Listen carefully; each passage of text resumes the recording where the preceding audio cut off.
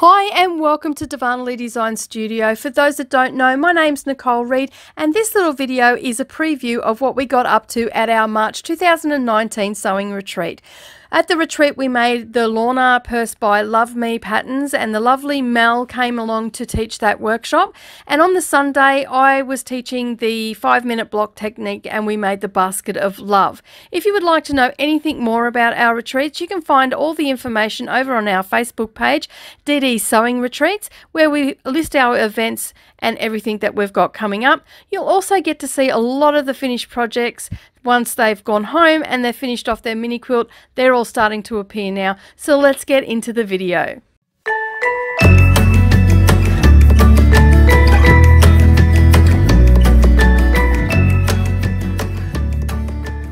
Hi everybody and welcome back to Darvanalee Design Studio. My name's Nicole Reed and this is Savannah Reed and we're off to one of our DDs Bunya Mountain retreats. As you can see, the car is packed to the hilt right up to the roof, and I've got a station wagon that's all the way back to the tailgate. So we've got just about everything that we need. We've just got to whip around to Beck's place and load her car up, and then we'll be off for a wonderful weekend of sewing. So stay tuned to this video and see what we get up to. Okay, so we're heading up into the mountain now. As you can see, it's a misty cold day. It's 18 degrees Celsius and we've got a little bit of rain. It is patchy rain, but you know, that's just the joys of coming up into the Bunya Mountains in South East Queensland. So we're going to be there probably in the next 15 minutes. We're just taking it nice and easy because we're fully loaded and it is a bit slippery and wet here. But it's not always like this. This is just on a cold day and we're in autumn, so it's finally, we're starting to feel a little bit of autumn. So we've arrived at the Bunya Mountains and you can see, as I said, it's a bit rainy this time, and you can see all the kangaroos. These guys, the wallabies, these guys are around all the time, so you'll see lots more footage of those. Okay, so we've arrived at the chalet and this is the chalets that we're staying in, and we're starting to unpack the cars. So Beck's just backed her car into where we unload all the food and everything, and that's in Tugun is where we do all the cooking and all of the eating. And you can see the boot is full, and if Beck would be kind enough to open up the door, we can show you what else we've got going on. So I warn you, it may all fall out. Okay, so we've just got one that's about to come out. So as you can see, we are fully laden and the car is full of food. So anybody that's thinking about coming to our retreats, you will be definitely well fed. And Beck is doing some hop, skipping and jumping. So we've got water in there, we've got everything that we could possibly need. So this is where we have our barbecue this afternoon. We've got 2 barbecues here and we cranked both of them up and we get cooking. We've got some outdoor showers and toilets. As you can see, the wallabies come and visit as well, and it's very green up here at the moment, a lot greener than what it was last time, and they're so cute. So they just basically hang around the chalets and you can sit and eat your dinner and they'll be sitting there with you as well. It's just a little one today that's sitting here, and that's just because we've just brought the cars in and a lot of them have taken off. So we'll just go into the chalets, and this is the Tugun one where we're staying, Tugun. So you can see it's very, it's a wood cabin, it's a large cabin, and this is the kitchen, and we set up everything here, and it is a hive of activity at dinner time. The 3 of us do all the cooking. We set up an urn on the breakfast bar, then you've got a beautiful eating area, and upstairs are the bedrooms, and down here we've also got another room down here, and that's where our lovely host, Mel from Love.M.E.Patterns will be staying, and Natal, so they'll be sharing a room together. Quite a large bathroom. It sleeps 22, each cabin does, and my cabin is exactly the same. There's a TV, but we don't watch that. We also have an open fireplace as well, and I'll just open the door and show you what it looks out onto. So you can see out here we've got more eating area, and you can see, as far as the eye can see, we have some wallabies paying us a visit. So that's what we wake up to every day. They just lounge around everywhere. Some of them are friendly and will come up to you, and we overlook the Bunya Mountains just here and all the bunya pines. and we've also got some eating area here. So the two cabins are side by side, but they're not joined by an internal door. So we use the back door to get to each cabin, or we can use the front door. But it's just absolutely beautiful up here, and if you listen, you'll be able to hear the cockies.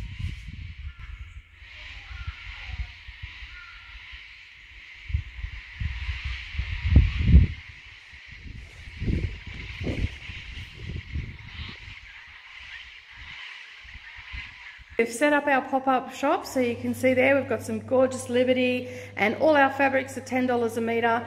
We've got patterns, we've got pre-cut stuff, we've got bag hardware, and we're still just sort of setting it all up, but you can sort of get the gist of how it all comes together. And tomorrow this room is going to be a hive of activity. So my assistants are trying to hide from the camera, but now they're on camera. Say hi everybody. Hi.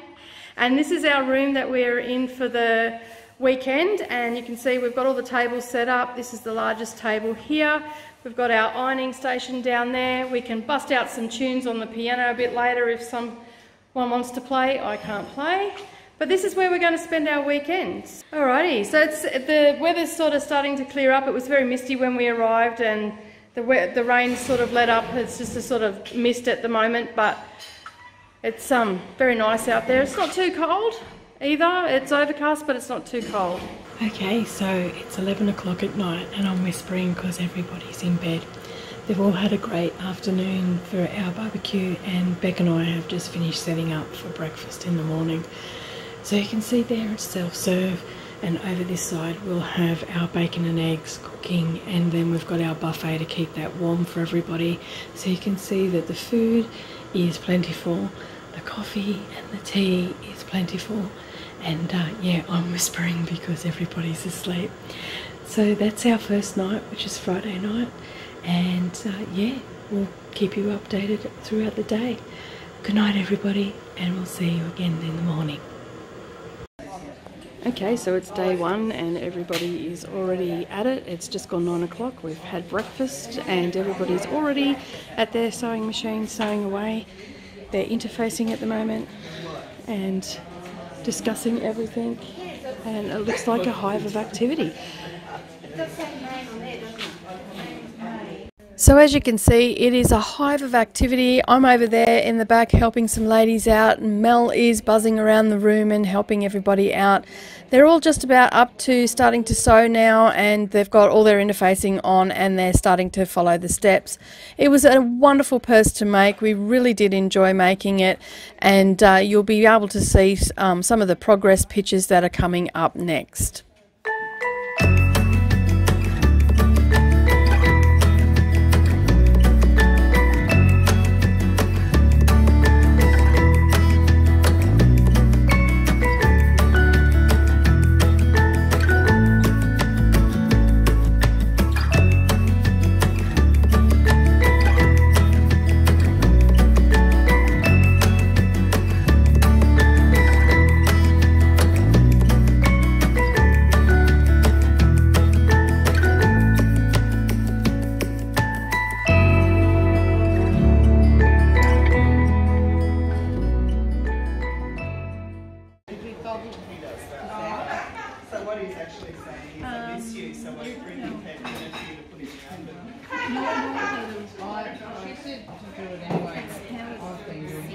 Yeah, it'll go how, like, some of them will go one way, others will go other way, so you don't need to iron it out, no. If that's how you normally do stuff and you feel more comfortable doing that, that's fine as well.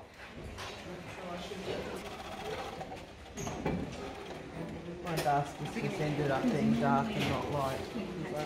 Wait, did the bees the wrong colour? It will be what it be. Yeah.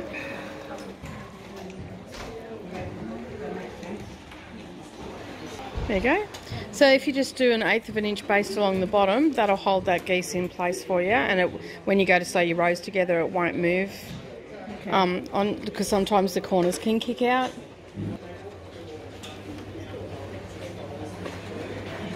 They look good. So give them a really good press. Yep. Get those raw edges to all align up. Don't worry so much about your centre seam, just let it go where it goes. and then just baste it 1/8 of an inch along the bottom edge, and that'll hold it all in place for you, ready to sew it into a row. Awesome. Where's your other bit? Give us a look. Is that all to looping? Yeah, awesome. It's going to look good. Looks fabulous, doesn't Yeah, it is. It's going to be amazing. I love the colours in it. Yeah. It's absolutely gorgeous. So that's the top part of your quilt done. So when you're ready to go, just put interfacing on the back of that. So when you put that next round of borders on. yeah, and before you put your flowers on, and that way when you do the applique of the flowers or anything like that, it'll all be all stabilised, and you won't see, because you do the whole square, and then that way you won't see the interfacing through. Yeah. Here you go, Michelle. Yeah, it looks good. I love the colours. Thank you. Pretty butterflies. What if I had a clue? That's fine. I understand you're a bag lady. I understand you're a bag lady. It's all good. I'm pushing you out of your comfort zone. But it's good. It's good to learn something different. And this is not too shabby to learn. It's a nice, easy one. There you go, Rossi. You happy with that? Give them a really good press. You still have the 1/4 inch, so you'll still have a triangle. It's all good, okay? Some of them might go a little bit skewy, so it'll just come down to your pinning and everything like that, making sure that you pin correctly when we come to assemble those rows. How you going, Kath? Not looking too shabby. That's not looking too shabby at all. Very nice. How you going, hon? Yeah, good. Yeah, that's nice too. I like that. It's going to be very The strong. hardest part is choosing your fabric. Yes, it is, and that's why, like, it was a. I was debating what I was going to That's why I do. haven't cut my little borders because Yeah. Yeah. Yep. Okay. Okay. Have a look at that section. They don't actually meet. It's so you don't lose your points if they go too close. You can do a little bit of a bigger seam if you want to. Just making sure, because you know how they talk about points that got to be on. Yeah, but if you have a look at that up there.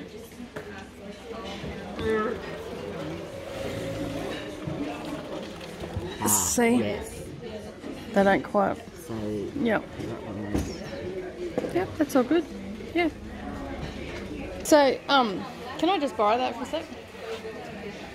So when you come to your putting your geese together, see how the points don't go to point? It's supposed to be like that.